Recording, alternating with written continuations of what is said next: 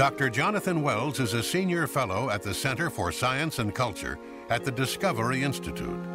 He has 2 PhDs, one in molecular and cell biology from the University of California at Berkeley, and one in religious studies from Yale University. Subsequently, he has performed postdoctoral research at UC Berkeley and has authored 2 books concerning evolution. Specifically, probably most notoriously, in 2000, I published a book, Icons of Evolution, in which I showed that many of the major images used in biology textbooks as evidence for evolution, in fact, do not fit the evidence. The one I first discovered was the picture of embryos, which I'll talk about in a few minutes, because I was studying embryology, and I would compare the pictures with the embryos I was actually looking at and realized that there was a discordance there. And I went on from there to study various other icons and found similar discrepancies between the icon and the evidence. But for each icon that I deal with, what I do say, and I think legitimately, is that if this is thought or presented as some of the best evidence we have for Darwinian evolution, and so much of it is false, where does that leave the theory? Because sooner or later, if a theory is going to be scientific, you have to test it against the evidence. And if piece after piece of that evidence turns out to be exaggerated or distorted or even faked, then I think the theory itself at some point becomes suspect. Your criticisms in Icons of Evolution tend to weaken evolutionary theory. Would you agree with that? The evidence is what weakens evolutionary theory. I have no desire to weaken any theory except by comparing it with the evidence. What I don't want to weaken is science. But science thrives on comparing theory with evidence. I'm going to pick 7 phyla, 7 major groups. We're in the chordate group. If we look at the molecules in these organisms and we group them according to the similarity of their molecules, we can rearrange them thus. So the molecules here are most similar. They're more similar to each other than they are to these, for example. These are more similar than they are to those. So we can regroup these according to the similarities in this particular molecule. Now, if we construct a tree, an evolutionary tree, following Darwin's pattern, based on this molecule, we get something like this. But be clear that the only data we have are up here. We have the molecules from these organisms, and the rest of this is inferred based on the assumption that they share a common ancestor. What's interesting is when we look at these molecules, various discrepancies immediately appear. For example, the tree I just showed you from 18S RNA doesn't fit the classical tree that had been drawn on the basis of morphology or anatomy. Animals that are close together up here are far apart over here. Not only that, if I pick a different molecule, 28S RNA, I get a different tree again. Okay, here's the 18S tree, here's the 28S tree. Okay, once again, animals that are closely related by one are not closely related by another. Imagine if you found out that your grandfather was not the least bit related to you, but, related to people half a world away. I mean, this is pretty fundamental biology stuff, It matters who you're related to. Even worse, if we take 18S RNA and submit it to 2 different laboratories, as it was done in this case, again we get 2 different trees. So the molecular evidence is shot through and through with discrepancies. A recent article in Nature shows that this controversy is continuing. These trees here, it shows these 2 trees in Nature. Here, we, the chordates, are most closely related to the arthropods, or the insects. But according to this other molecular study, we're way off here, and the insects are more closely related to roundworms. Now, these are not trivial issues in molecular or evolutionary biology. So the inconsistencies in evolutionary trees based on molecular comparisons have to actually be explained away in the light of evolutionary theory. They actually don't provide evidence for the theory.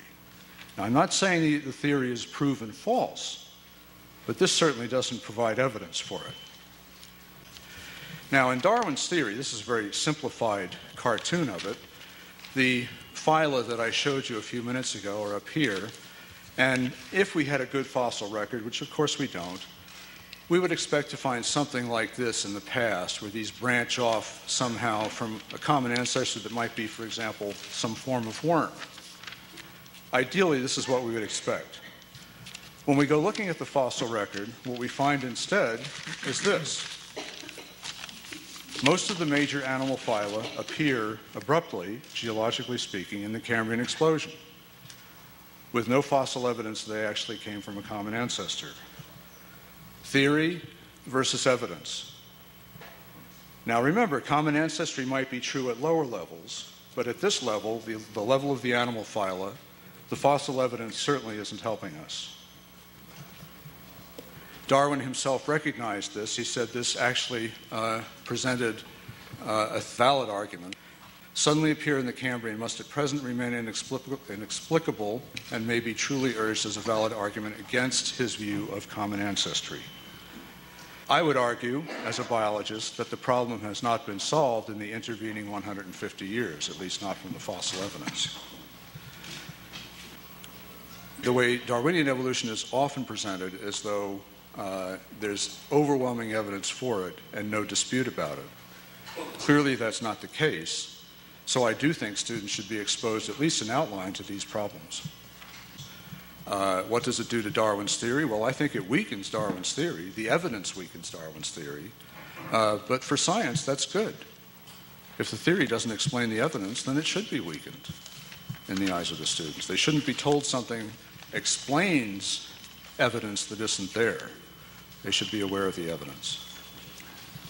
On the way down here was finally getting a chance to read a book. It came out in 2003. It's called Origination of Organismal Form.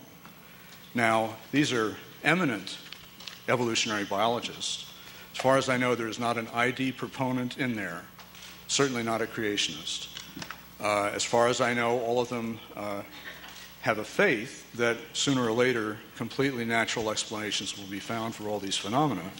But to a person, these writers say quite clearly that there's a problem extrapolating microevolution to macroevolution, a scientific problem. It's just undeniable. It's throughout the scientific literature.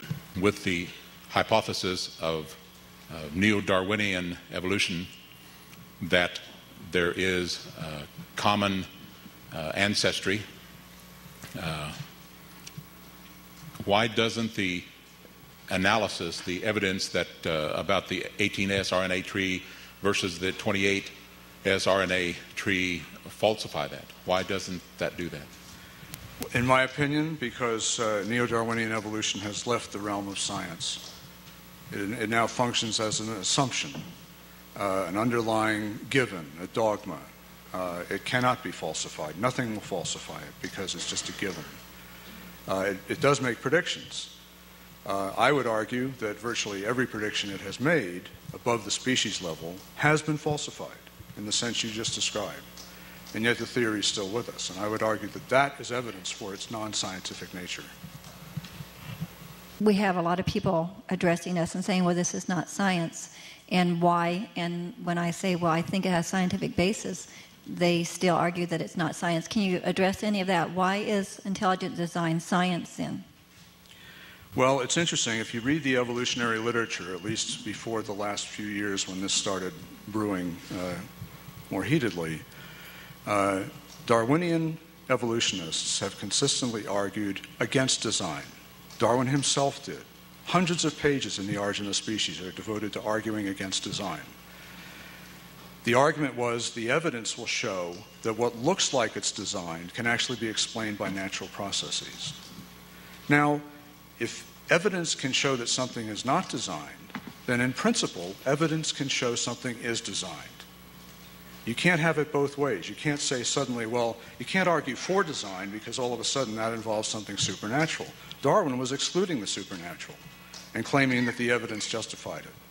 I would say if you're going to resort to evidence on one side, you can resort to it on the other. And for me, that's all intelligent design does. It says the evidence we see points to design.